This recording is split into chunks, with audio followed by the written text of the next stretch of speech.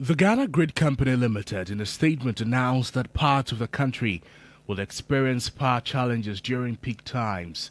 GRIDCo, which is the operator of the National Interconnected Transmission System, explained that the outages were a result of limited gas supply to Tema, which caused a supply gap of 550 megawatts at peak time on Thursday.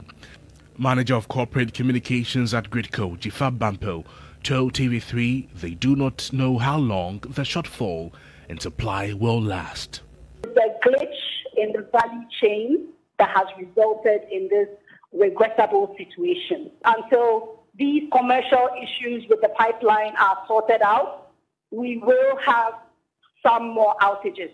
There will be further outages during peak time, which is from 6 p.m. to 10 p.m. On the issue of the timetable for the public to plan, she notes that it is the duty of the Electricity Company of Ghana. It's up to them to decide if they want to show all of us a timetable.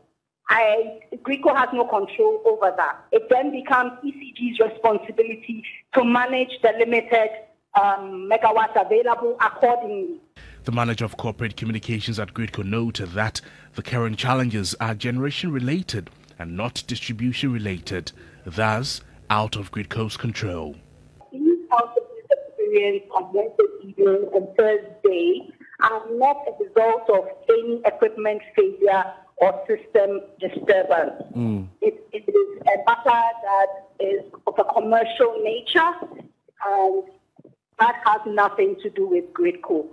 Intermittent power outages were recorded between September 23 and October 16, with more pronounced outages recorded in the last 2 weeks. The general power needs across the country are at least 3,150 megawatts. On Wednesday, October 25, a shortage of 650 megawatts was recorded, with a shortage of 550 megawatts recorded on Thursday, October 26. Any power shortage beyond 250 megawatts will result in significant outages across the country.